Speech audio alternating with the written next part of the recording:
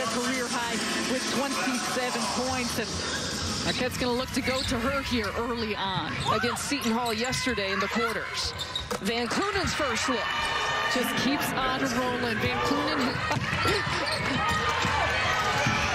And Selena Lott makes an excellent defender. The co-defensive Big East Player of the Year with the pick and take has checked in here for Marquette. Van Clunen with a wide open three-point look, and Van Clunen is 2 for 2 to start. It is the way that Van Clunen's draped around her. Oh, hard, tough take by Selena Lott. Validate that hesitation in for 2. Gives many that type of faith of what she may be able to do at the next level. How about on cue? And again, points off turnovers. Still a big storyline here for Marquette, and Taylor just hanging.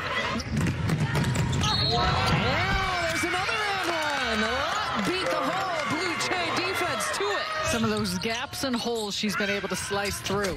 There's a trail 3 for Van Clunen. Inside, King found a crease. King sometimes make it look so easy.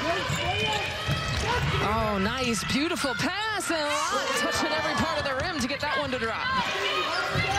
A player out of South Dakota. That one gets it to drop as well. Getting a bit of a rhythm. Lott with the crossover going high off the glass for 2. That's nasty. Go! Lott on the post. You can count it.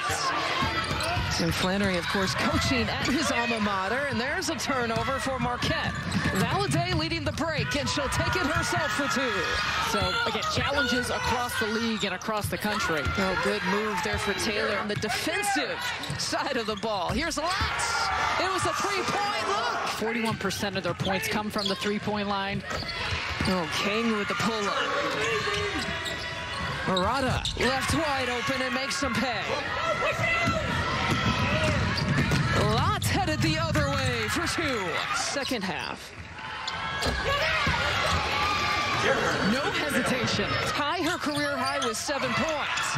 And Marquette trying to turn over Creighton. It's going to be a jump ball. It's going to go